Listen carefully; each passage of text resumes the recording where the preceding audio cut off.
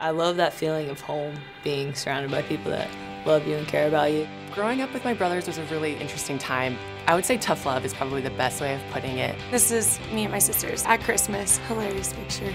My parents love to dress us up and, have a bit of fun with us. I promise we were happy children. This probably is my #1 fan, Grandma Alice. After having my son, I think you realize what's important in life. I have this little child that I'm playing for. I want him to be proud of me. My brother, he's like my mentor. He's a huge inspiration for me. My mom, my backbone. She is the reason that I am sitting in this chair today. Life is big and there's more than just soccer. I'm very thankful, I think, for my support system that I've had throughout this whole journey.